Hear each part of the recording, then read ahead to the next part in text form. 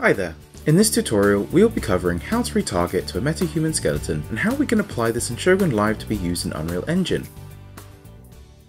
We will cover how to obtain an appropriate skeleton, use the newly updated Vicon MetaHuman retarget script with finger support to create a retarget, then apply this retarget to our subject in Shōgun Live, and finally, how we use this data in Unreal Engine 5.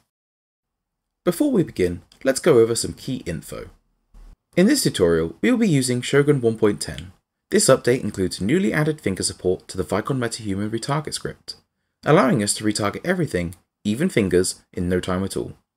These are included with Shōgun Post 1.10 and onwards. Please note these scripts will not work in Shōgun 1.7 or earlier versions. When using these scripts, we recommend using the ROM of an actor. The scripts require the take to only have one subject, and a ROM allows us to see the largest movements, ensuring a solid retarget. Retargeting a MetaHuman skeleton is best done through the Mannequin skeleton. The MetaHuman skeleton has the exact same structure and naming scheme as the Mannequin skeleton, with a lot of extra bones. The simpler Mannequin skeleton allows for easier setup and is more performant in Shōgun Live. Now onto the tutorial. First, let us get the required FBX file for retargeting. Open Unreal Engine 5.0.3 or any later version and create a third-person template project.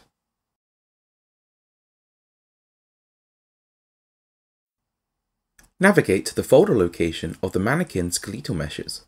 Ensure these are the Unreal Engine 5 versions. Pick either of the _simple skeletal meshes.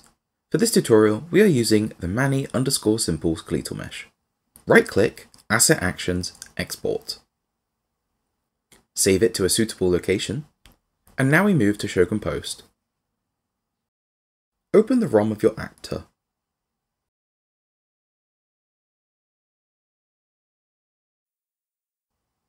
Go to the Subject Setup panel and then the Retarget tab.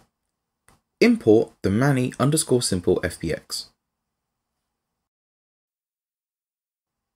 On the ribbon toolbar, go to Panels, Script Editor.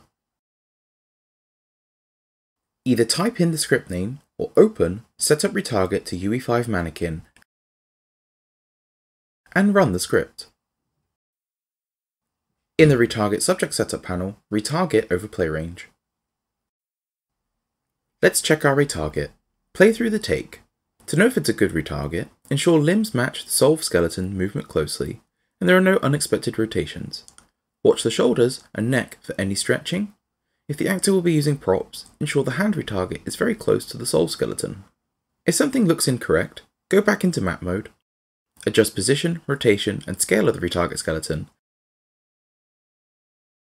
and update the constraints. Make sure to retarget over play range again if any changes are made to the constraints. Once we are happy with the retarget, export the retarget to the Shōgun Live retargets folder. Now open Shōgun Live.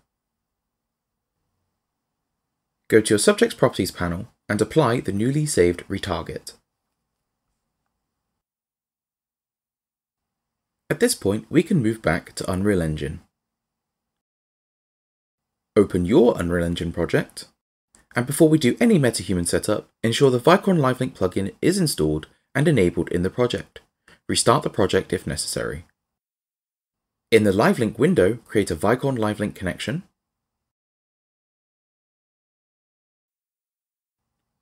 Ensure a MetaHuman has been imported from Quixel Bridge.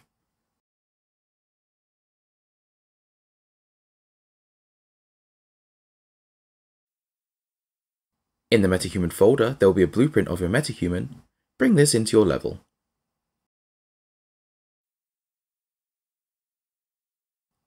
Now in the Details panel, under LiveLink, select the subject streaming from Shōgun Live. We should now see the MetaHuman animating live, driven by Vicon data in Shōgun Live, using a retarget setup in Shōgun Post. With the newly updated finger support in the Vicon MetaHuman retarget scripts, getting a robust live retarget is quicker than ever using Shōgun. We would love to hear your feedback, so please do feel free to leave a comment below or contact our support team if you need further assistance. Thanks for watching.